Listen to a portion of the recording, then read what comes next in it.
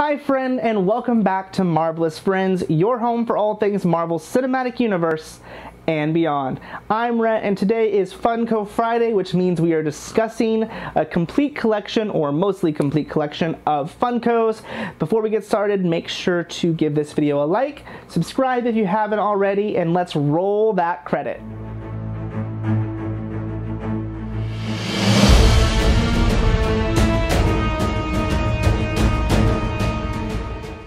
Alright, so this is Funko Friday. It is a new series that I'll be doing on the channel. It won't be every Friday. It'll be just kind of as there is a collection to talk about.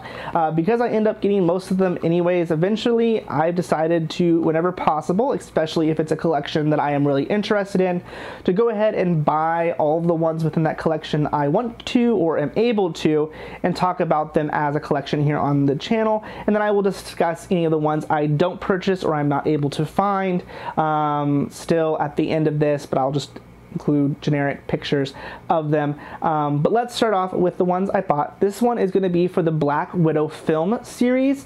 So these are all Black Widow Funkos based upon the upcoming movie. So let's start off with the two that you might have already seen on this channel. These first two come from a Collector Course box. I subscribe to the partnership with Funko and Amazon, their subscription box, the Marvel Collector's Core, and they, of course, in the month of May, had a box that was themed on the Black Widow film itself. So I got two Funkos in that for the film that were exclusives to the Collector's Core.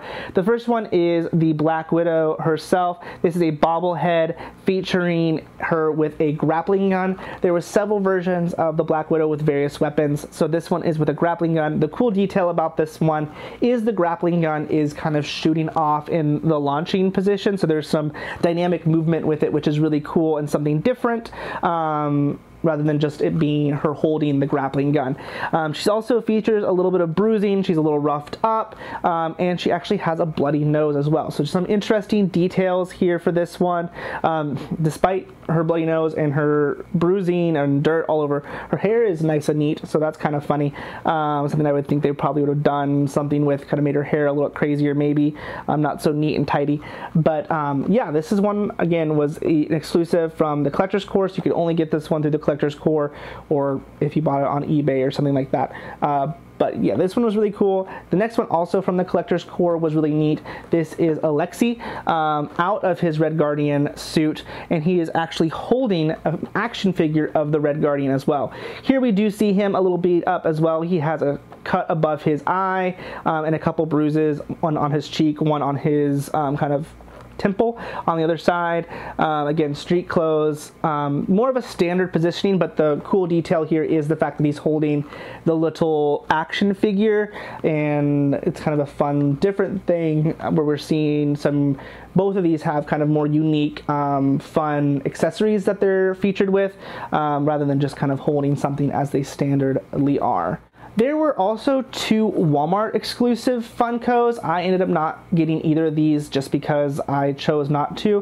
One of them was a Taskmaster Funko. I really enjoy the villain of Taskmaster. I'm really excited that he's going to be a part of this film. However, I just ultimately decided not to get this version of him. The Walmart exclusive, as you can see, features him in the copycat of Black Panther, so he has the claws out. We also saw this in the trailer, him watching footage specifically of Black Panther, and we know that he does some mimicry of his fighting style in the film because of this, and we know that he is equipped with the Panther claws.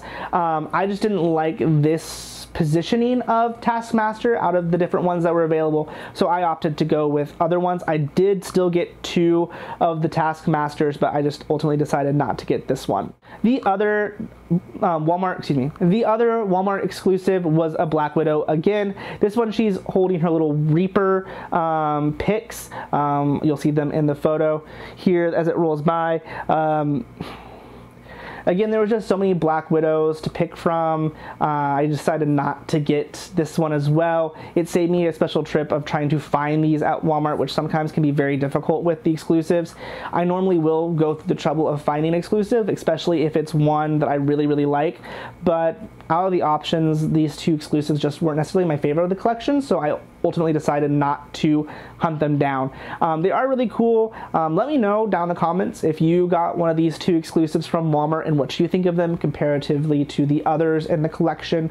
I'd really love to know. But yeah, I ultimately decided that these Walmart ones, though they were neat, I decided for myself personally not to hunt them down and go get them when I was perfectly happy with other ones, especially considering I don't necessarily want a bunch of Taskmasters, considering how many Taskmasters we're getting right now, because he's a very popular character. And same thing with Black Widow. There's just so many Black Widows out there right now, but I just didn't feel like also picking that one up. Moving on to ones I did get again, we'll start off with Taskmaster.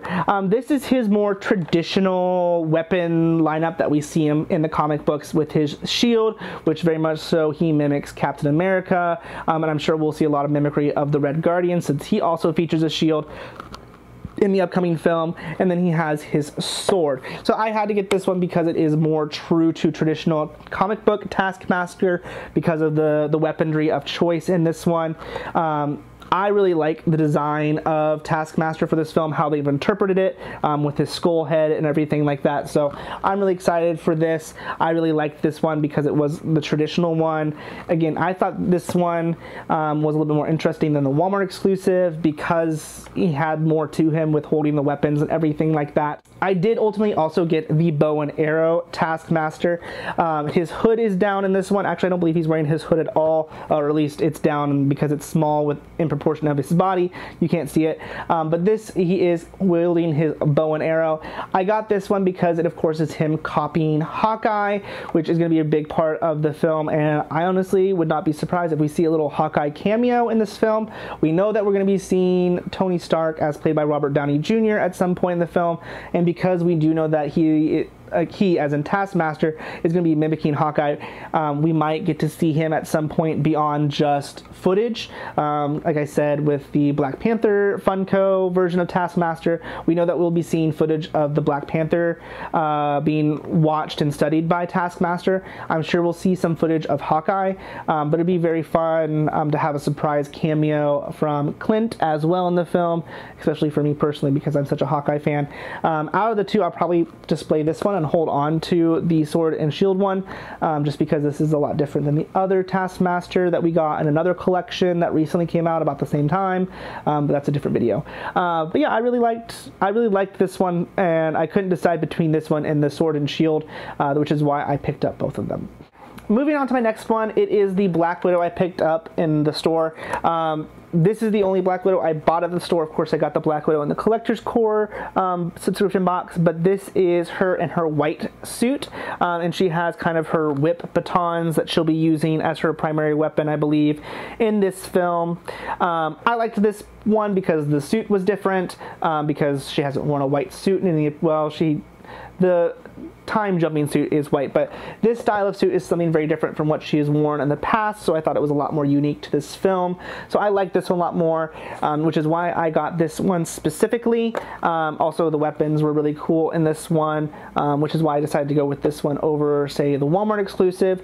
There was also another just generally available Black Widow as well, which I decided not to get. I will have that picture slide across for you as well real quick so you can see it. This is just her traditional streetwear look, which is why I didn't get it. I was kind of like meh on that one. I really didn't think it was that interesting or fun for a Funko. So I decided not to get that one as well, just to save a little bit of money, because there was a couple various collections that seemed to come out at the same time, so I was spending a lot of money, and so I ultimately was like, I don't really care for this one out of the collection, so I'm not going to buy it personally.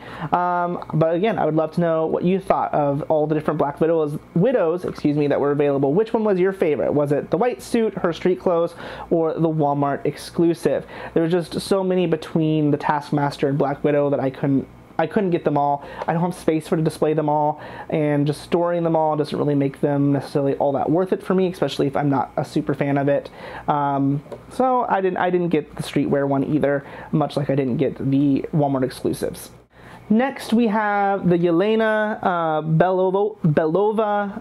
Blech, that's a hard name to say. Yelena Belova. Her Funko. This is her with her kind of bow staff here, again in that white uniform look from when they are out, I believe, in the Russian tundra, so I'm expecting to definitely see some snowy, icy scenes. She's also featuring that same kind of army green vest that is on the one that we have in the Collector's Core exclusive, that kind of very combat bulletproof kind of style, which is really nice because it kind of separates the two white suits from each other, really establishing both Yelena and Natasha as two different Black Widows, which I like. Yeah, it's a nice one. I'm considering there was so many of the other characters, I'm surprised there was only one Yelena and only one Red Guardian. There wasn't store exclusives and stuff like that, considering that the others had so many and had multiple exclusives. But yeah, I mean, this is a nice one. I enjoy it. I'm excited to see how Yelena plays into everything. There's been a lot of rumors regarding her role and how she'll potentially be taking over the mantra of Black Widow moving forward in the MCU, so I'm excited to see how all that plays out with her character. But yeah, I mean, it's a good Funko. I don't know, I might do a little display somewhere with all of these. I'm hoping at some point to actually have an apartment or a house in the near future where I could have an office studio space and maybe have a whole display bookcase for these, and I can display the collections and characters that relate to each other together in a fun way. And then of course that would make some fun videos for you guys as I let you see and explore my ever-changing display of Funkos, just because right now in my apartment I don't have a lot of space to display all these Funkos, so I do have to be a little bit selective when I'm purchasing, but I am always tempted just to buy them all. But anyways, getting off topic, let's talk about the final Funko that I have in this collection. And that, of course, is the Red Guardian Funko. This is Alexei in his full gear. I'm not too familiar with the Red Guardian. I know he's essentially the Russian version of Captain America, but beyond that, I don't have a lot of context for him. So I'm excited to see more about him in the upcoming film and learn more about him.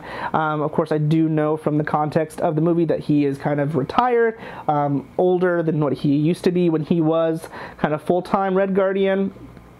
So it's fun. I like the look of his suit. I like that it kind of shows that his suit has been through it and isn't as new as it once was, because you see some kind of weathering around the face plates, which oddly enough you don't see on the picture. So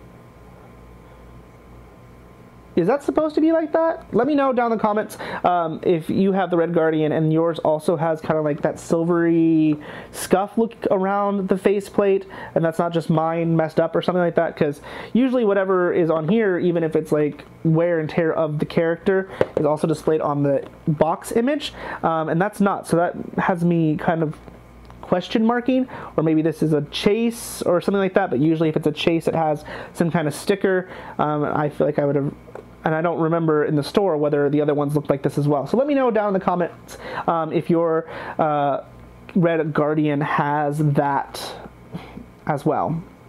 Yeah, I'm kind of distracted by that now, to be honest. But that is the full collection. Let me know, like I said, everything I've asked you already and what Funkos from this collection you picked up. As far as the ones I like the most, probably are the Taskmaster ones. I really enjoy them. I like the character. He's one of my kind of favorite villains from the comic books, and so I'm really excited to finally see him in the MCU. I hope he's a really good villain, and since we're seeing him in the past, this sets him up to appear again in the future, because I really want to see more of what we saw with Thanos, where we see overlapping villains coming back and all that in films, because it just makes them much more dynamic. It makes them much more true to how they are in the comic books, because very rarely are there villains that are one-off. They constantly pop back up in various franchises and are continuing problems for the Avengers and the various characters. So I hope we get to see him again in the future, especially considering, again, the context of this film being kind of in the past. What, of course, was your favorite Funko from this collection? Let me know down in the comments with everything else I told you. Fill up my comments with this video. That's going to do it for today. Of course, as always, I would appreciate it for the channel if you give this video a like, if you enjoyed it, and also subscribe and set the alerts to catch all my future content on the channel. Until then, though, I hope you all have a marvelous rest of your day. Bye, friend!